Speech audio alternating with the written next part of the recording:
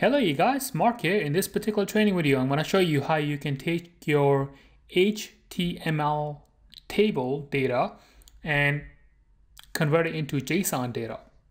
Now you might be wondering, why in the world would I want to do that?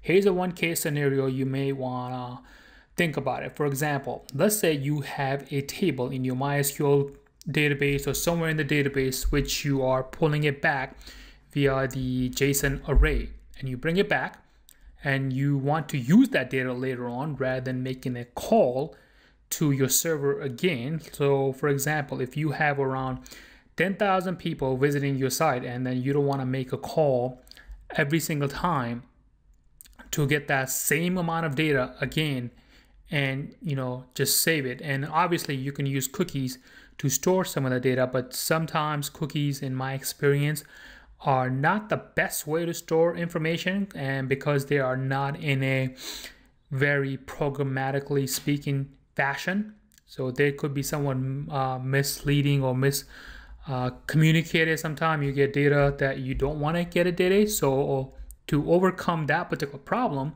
the way that I extract data from a server and then save it in my HTML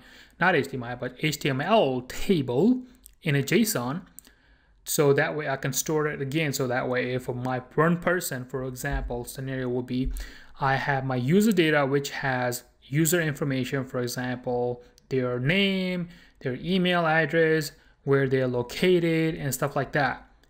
And if I were to run my code to get something else, I don't want to keep on going back to my database and extract the same information again. And I know I'm going on and on, but you will see the point pretty soon. So what I'll do is, rather than me going on and on about it, I'll show you what I mean. So here we go.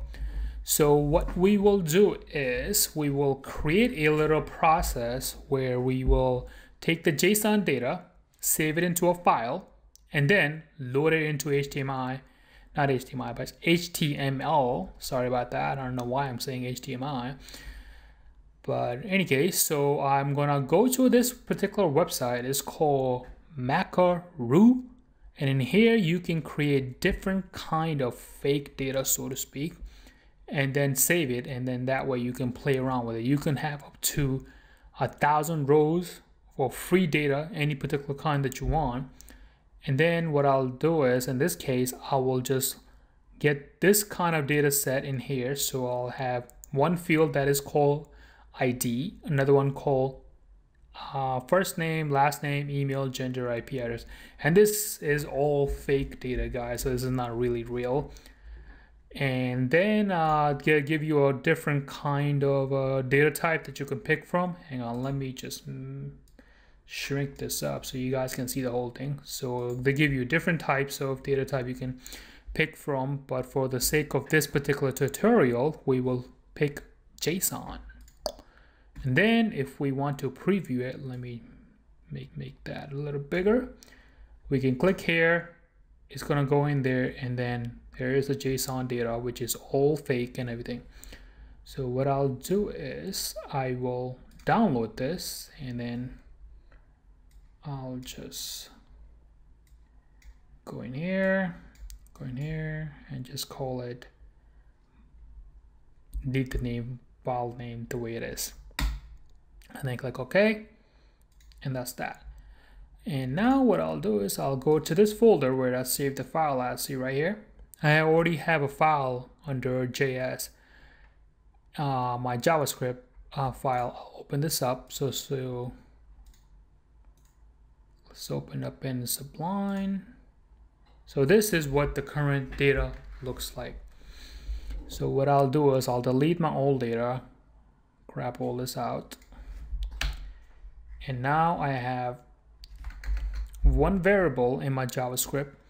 And also, if I were to do this in a real live example, so to speak, I will write a form where my user will push a button. It will go to my server via the AJAX call, and then bring that data back in the JSON array format. So rather than me creating a AJAX call, I'm just pre-populating this JSON data just for this example. So that's that, guys. And so now what I'm gonna do is I'm gonna go back in here, just so you know, I'll just say give me 100 rows, and then I'll just hit preview, and it's gonna give me 100 rows. I'm just gonna go and select them all and then copy them, and then go back to my data file, and then I'm just gonna paste it here and save this. So this is just a whole bunch of fake data. It has ID, gender, first name, last name, email, and IP address, and this will all come in play pretty soon.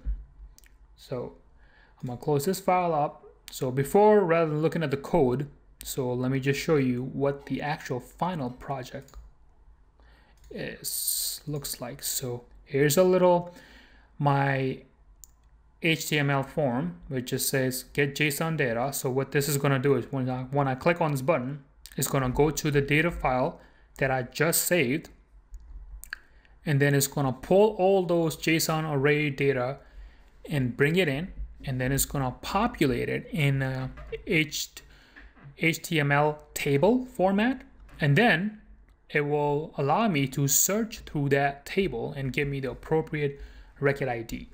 So let's just show you how that's done. So I click on get data, and here's all the data. Well, it should have given me more than that. So let's see what happened. Should have given me 100 rows. I guess I didn't save it. So let's refresh this. Click again. There we go. That's more like it. Here it is. 100 rows, 100 stat. So I'm going to go up, and then in here I will search for, let's say, first name.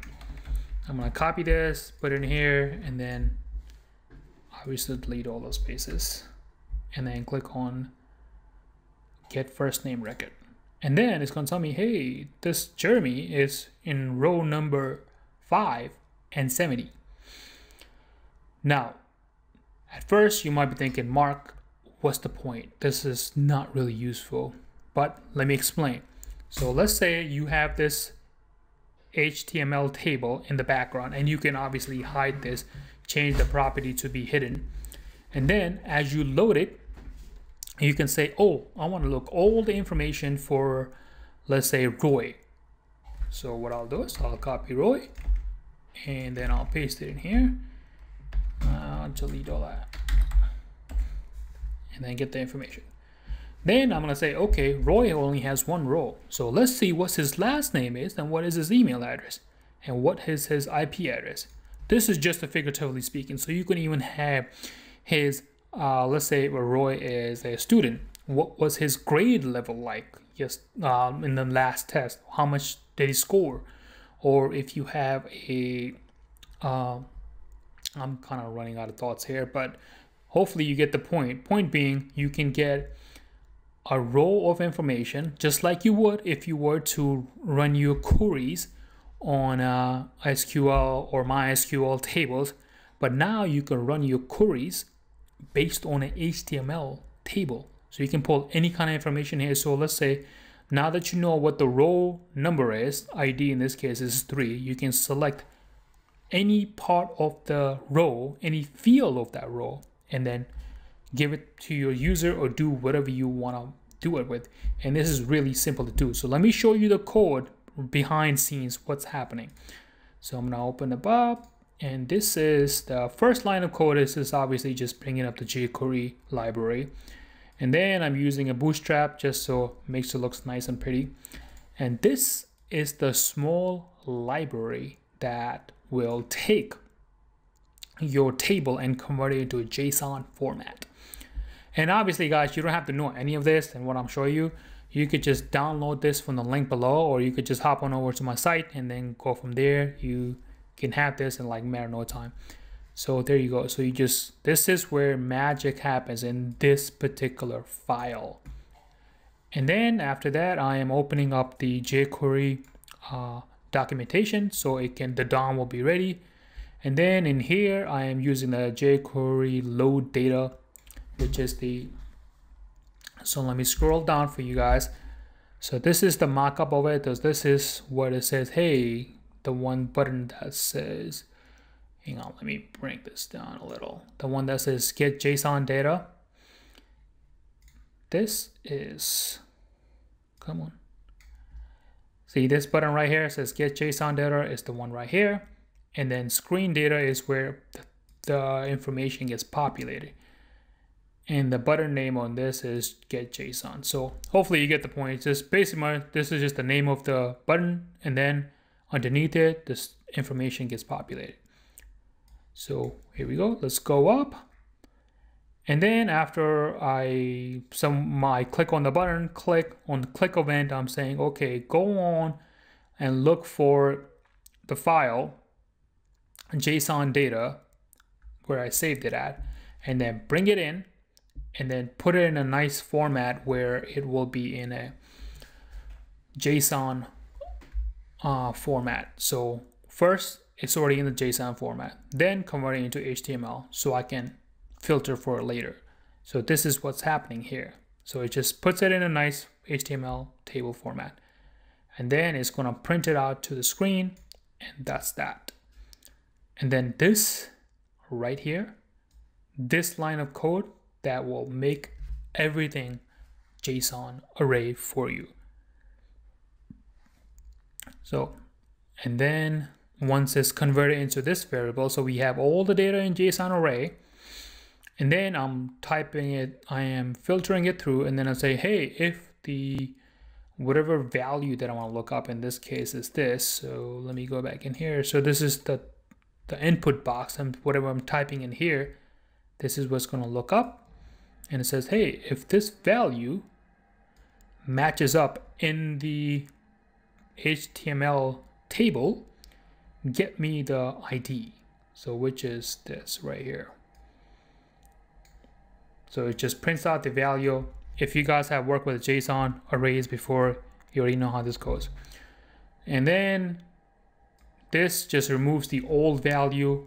For example, if I were to look up at more than one person at a time, it's going to remove the old one and then show me the new one. And then that's that. So let's try this one more time. So I'm going to refresh the page, click on get data, and then I'll just pick like a random name here, say David. Go up here, click here, get data. It's going to tell me it's in row 45. So let's just verify it to make sure it is in row 45. And then there you go.